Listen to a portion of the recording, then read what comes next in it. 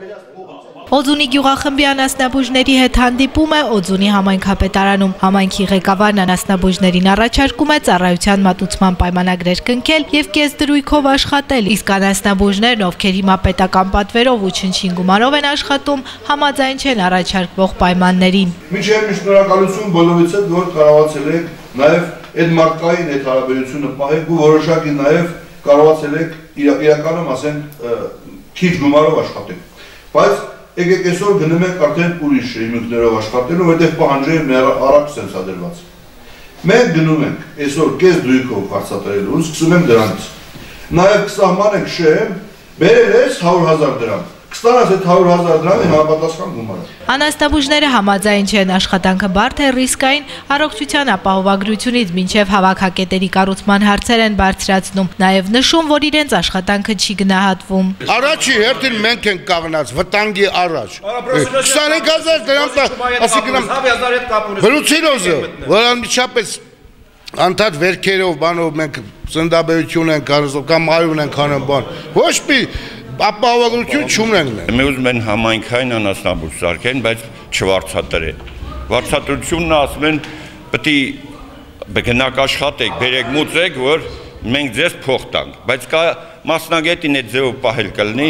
Մատուցված անասնաբուժական ծառայությունների համար բնակիչներից վճարներ կանցելու եւ այդ գումարից տոկոսներ ստանալուն էլ համաձայն չեն, ասում են բնակիչները վճարունակ չեն եւ անասնաբույժի դիմում են միայն ծայրահեղ դեպքում։ Իրենք խորհրդակցության ձևով իմանում են անասնաբույժներից, իրանք իրանց անասունին սրսկում են անում, ասենք մեզանի ինչ որ սովորել են, իրանք անում են։ Արդեն դե անասնաբույժը դուրս է մնում։ Սննդամթերքի անվտանգության տեսչության գլխավոր մասնագետ Գևորգ Աղվանյանը նշում է, որ անասնաբուժական պոակի լուծարումն ամիսների հարց է։ Հիմա համայնքային անասնաբուժական ծառայության ձևավորման փուլն է, որը բազմաթիվ խնդիրներ ունի։ Դիսկուսիա գնում համայնքապետների եւ անասնաբույժների միջեւ, որ տարբերակը կլինի լավ։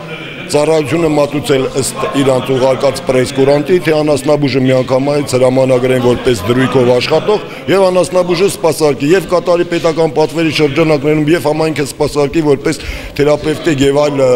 միջոցառումների համար։ Ինչ թվում է երկրորդ տարբերակը ավելի հարմար կլի, որ դրույք նշանակեն մի անասնաբույժին, քանի որ եկել է 200-ից 1000 գլուխը սպասարկող տնտեսությունում մեկ անասնաբույժ։ Տեսչության մասնագետը նաեւ հավելում է, որ խնդիրները պետք է հնարավորինս լուծվեն։ Կարող եմ ասել, որ այս պահին չկա մի համայնք, որտեղ որ այս պահին մի հիվանդ կենդանի չլինի, չեմ ասում վարակիչ, բայց ամեն դեպքում հիվանդ կենդանի կա։ Իսկ ով է այդ հիվանդ կենդանին բուժելու անասնաբույժը, ինչ պայմաններով է բուժելու, այս մարդիկ չգիտեն։ Բժիշկը բուժում է մարդուն, իսկ անասնաբույժը մարդկությանը։ Համաճարակներ ձեռք սպառնում է անասնաբույժը պետք։ Այդքան բանը պետք է հաշվի առնեն մեր ղեկավարները։ Մերիկոլոլյան, Տիգրան Մարգարյան, լուրեր։